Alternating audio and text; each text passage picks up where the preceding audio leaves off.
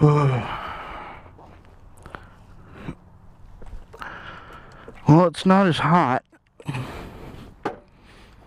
Sun's going down. Easier time to ride.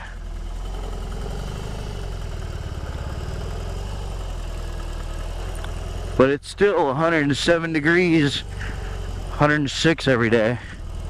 That hasn't really changed.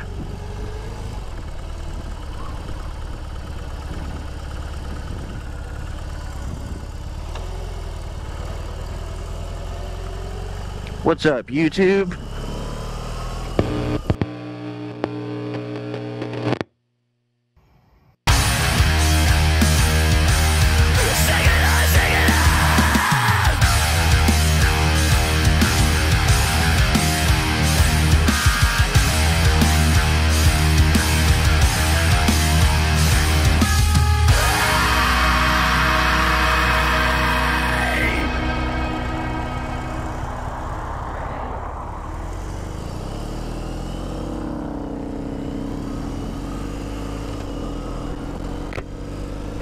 What's up, YouTube?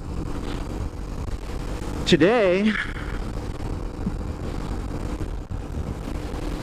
I'm hoping I got a final quote on fixing my AC in the studio so I can hopefully get the guy out. I think he's coming in the next couple of days. I think 3 days from now. Probably by the time you see this. If I'm playing comfortably, the AC got fixed. If I'm not playing comfortably, then it's still not fixed. I really can't wait for fall. I like wearing leather and riding during fall, especially if it's just cold enough that I can throw a hoodie on underneath. That's my perfect. Like, that's the zone I want to be in. I've got some friends up in Pennsylvania I thought about visiting and taking a ride. Only problem I have is I would want to take more stuff with me. And currently I ride this thing naked. So I would need a sissy bar or saddlebag. So I'm torn between the two. I tend to be a sissy bar kind of guy. But I'm not opposed to saddlebags, because I mean, get some throwovers, put them over. I guess I gotta look up pricing on some saddlebag brackets, how much they cost versus how much a sissy bar would cost. And maybe do that. There's also a large possibility that I'll be flying out to another state for some work, and if that happens, I'm debating trying to find a bike rental place out there. And I know there's an app you can rent motorcycles from, I just don't remember the name of it, but maybe looking for that, seeing if I can find another BMW or an Indian, just something different. I think it'd be fun to ride something different. And that way I could maybe get a really good A and B of this bike versus that bike. I guess it also depends on the weather out where I'm riding to, or where I'm flying to. It depends on the weather on where I'm flying to, how it is out there. Hopefully it's cooler than here. But they haven't really given me any updates on when, or they just said it'd be like 2 weeks. And here pretty soon. Potentially. We'll see. I saw on the news something about more lockdowns, starting with TSA and flying. So, guess we'll definitely see. So, just as an update, when I recorded all the musical parts for the last video, I did it in the studio when it was probably about 98 degrees, and I didn't use my orange dark dual dark because it was already hot, I didn't want to get hotter, so I used my orange dark terror.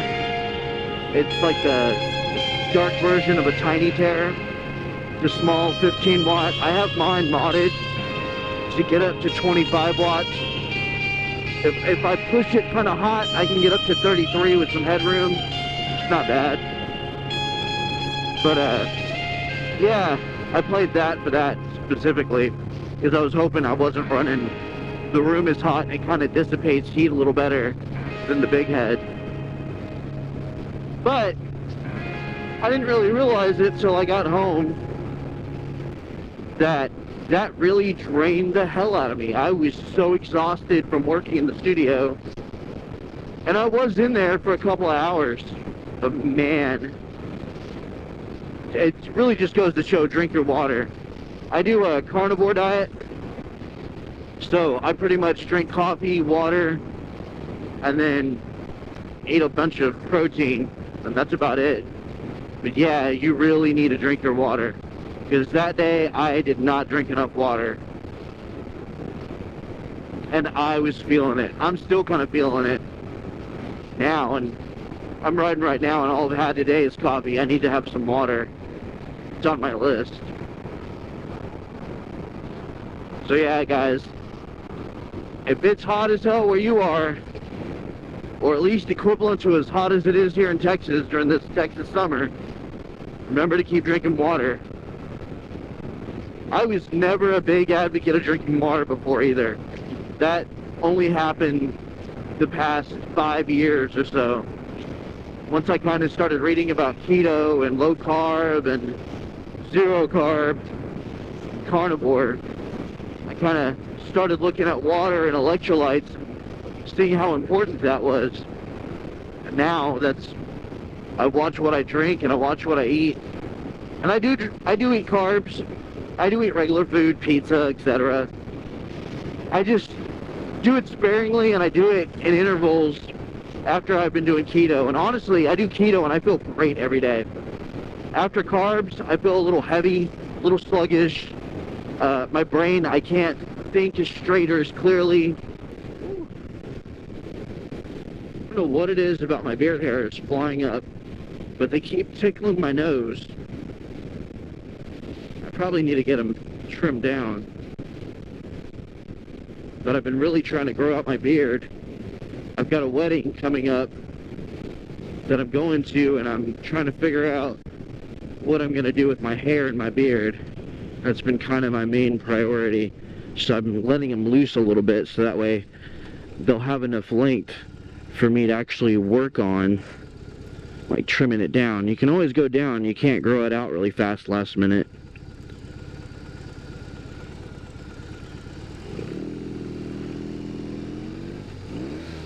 Whoa, I don't miss a gear very often, so that was interesting.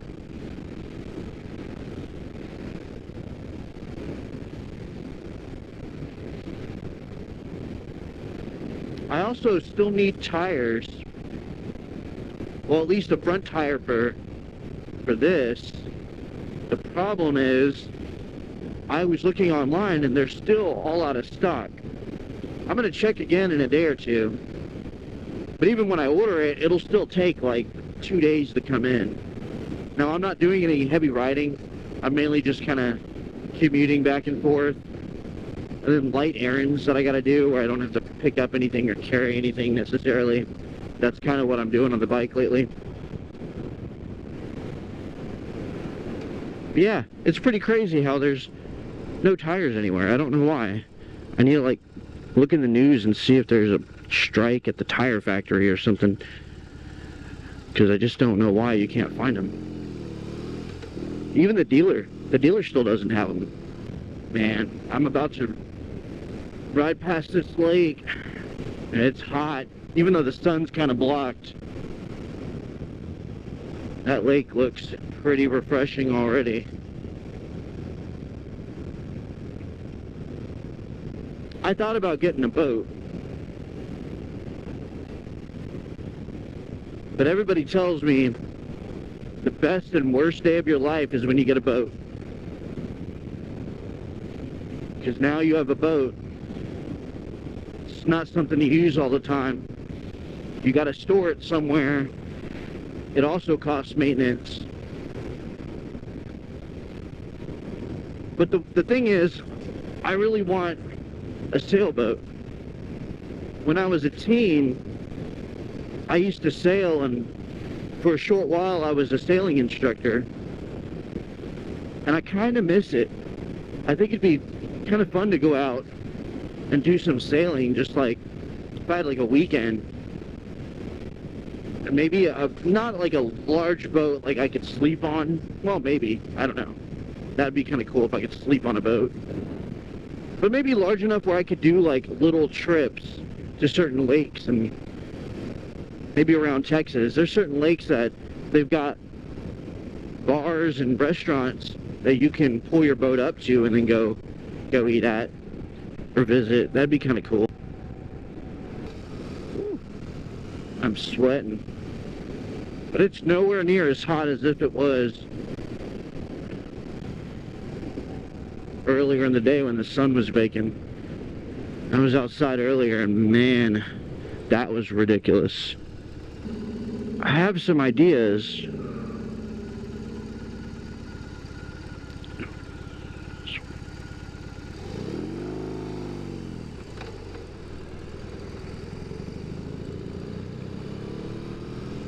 Wow. Hand signals communicating to a guy trying to turn the wrong way down a one-way. Never done that before. Crazy. Everybody says the drivers in their city are crazy. I just think everybody thinks it's crazy wherever they live until they go to like a third world country, and then they see how everybody just drives and there's no street lights. It's almost like John Locke's social contract idea. Somehow they magically don't kill each other, hit each other, but also everybody's driving and riding reasonable, at a reasonable speed at least, when they're really next to each other, just kind of going by each other. It's super reasonable. But it is crazy to me when you see like all these motorcyclists in the far right lane turning left and they just cut across everybody that's still going straight. Like, that is nuts. Makes me think that they got like toxoplasmosis, because they're just risk adverse. They don't care, they just do it. A lot of people think being risk adverse means that you're not adventurous, or you're not entrepreneurial, or you don't go out and you don't try new things or do things that are, you know, risky. Like, you're typically think of like, you don't go gambling, you don't try spicy foods, you don't do, you know, go up on high ledges or something you're afraid of, you don't go skydiving. Just because you're risk adverse doesn't mean that you're afraid to do things. It just means that you're able to analyze if these things come with the risk that you're not necessarily comfortable with or even capable of in that moment. So you choose not to.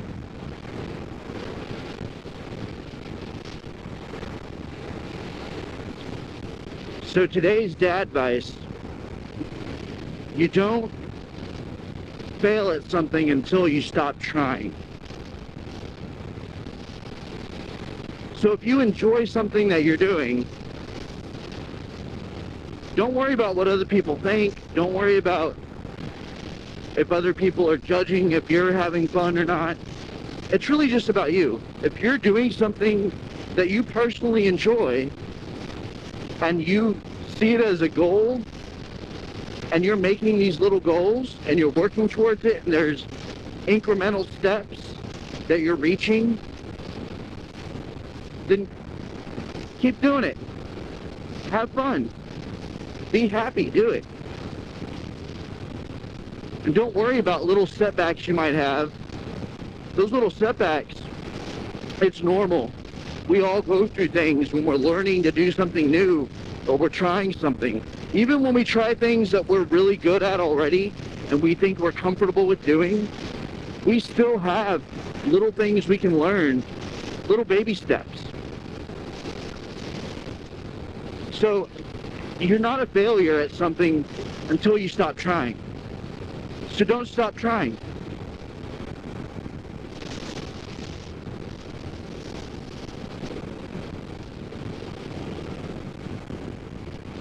And remember, pull hard, play hard,